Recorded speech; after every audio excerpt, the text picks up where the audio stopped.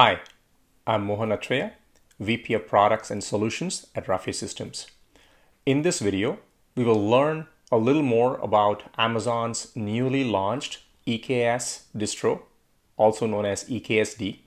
We will also look at what it looks like to provision and manage the lifecycle of Amazon EKS-D distro-based Kubernetes clusters using the Rafay platform. So what is Amazon's EKS distro? It is essentially upstream Kubernetes that is leveraged and used by Amazon's EKS, and EKS-D allows organizations to create reliable and secure Kubernetes clusters using the same versions of Kubernetes that are used by Amazon EKS. So the benefits are you can standardize on the same distribution as you might use on your Amazon EKS clusters, but also use them for non-AWS environments.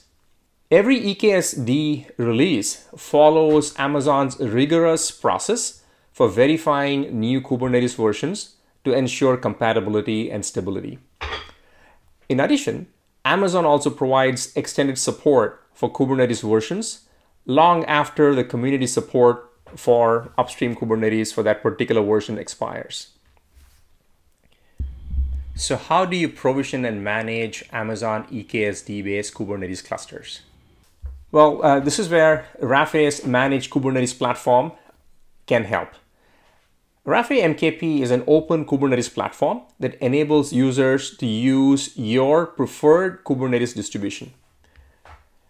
MKP provides both a declarative as well as an imperative wizard-based approach to automate the provisioning and ongoing lifecycle management of Kubernetes clusters.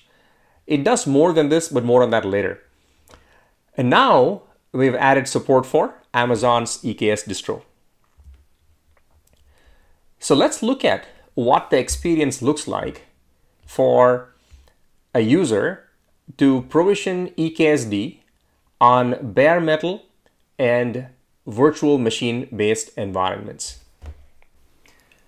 In addition to a declarative GitOps-driven cluster provisioning approach, Rafay also supports an imperative wizard-based approach that makes it easy for users to operationalize Amazon EKS-D based clusters in seconds. Simply choose the environment and the Amazon EKS distro, provide a name for the cluster, and follow instructions to provision the cluster in minutes. You can also use Rafay to provision Amazon EKS-D on Google and Azure public cloud environments. Let's look at what that experience looks like. So simply select the public cloud environment and select GCP for Google and choose Amazon's EKS distro.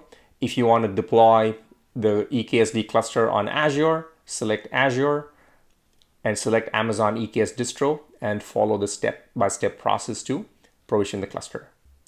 Well, once the cluster is provisioned, how do you have visibility and monitoring of the EKS-D Kubernetes clusters? Well, once the cluster is provisioned, Rafay provides deep visibility and monitoring of the Kubernetes clusters. Multiple dashboards are available that administrators can use to navigate into the cluster details. For example, we're looking at the cluster dashboard for an EKS-D based Kubernetes cluster running in a non-AWS environment. You can also look at dashboards for the Kubernetes resources and be able to navigate deep into a pod or a container in seconds using the Rafay console. Learn more about how you can provision and manage Amazon EKS-D based Kubernetes clusters in any environment. Navigate to Rafay's website, rafay.co, to learn more, or go to our docs at docs.rafay.co. You can also sign up for a free trial on the indicated URL.